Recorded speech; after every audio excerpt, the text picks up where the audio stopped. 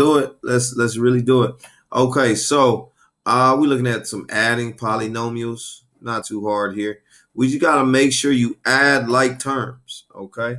So the first thing I'm gonna do is go ahead and circle your like terms. You got a to the third power, and you got 6a to the third power. Okay, those are like terms.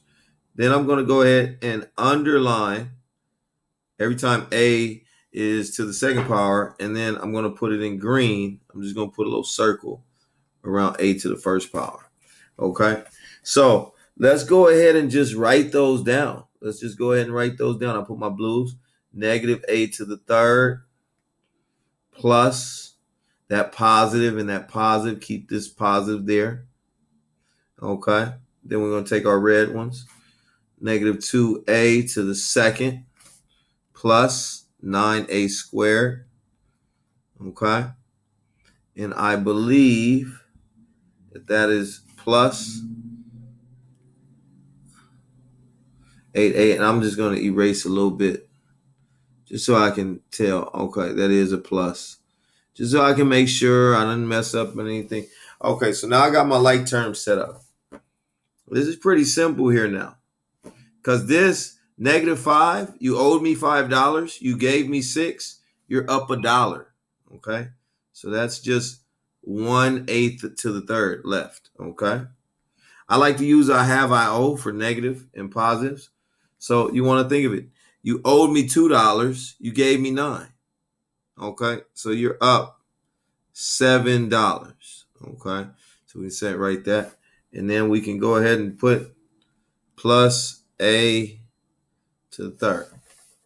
That's our answer. Simple as that. We don't need much more. Some of you guys, you want math to be hard, but you know, I'll teach it to everyone. I'll teach it to everyone. I'll teach it to your parents. If your parents are too confused, put them on my videos and I'll teach it to them. I'll teach it to everyone.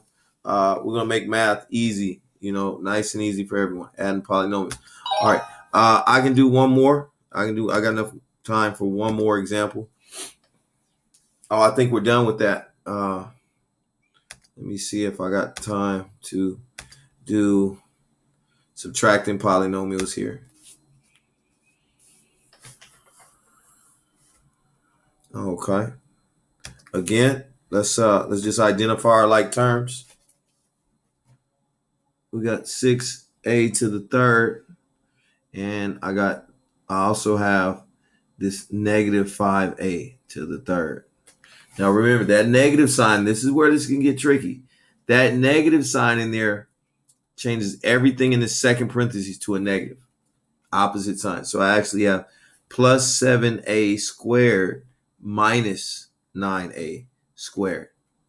Okay. And then finally, I'll use red. Minus a. I was going to say plus. It's minus a. Okay. That is that. Okay, let's start combining them. In green, this is going to end up being just 1a to the third. In blue, this is going to end up being negative 2a squared. And in red, this is going to end up being minus a. So let's go ahead and type that in.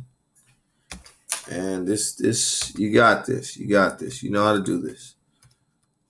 Minus 2a squared minus a. And that is the end. Just check with me if you have any problems.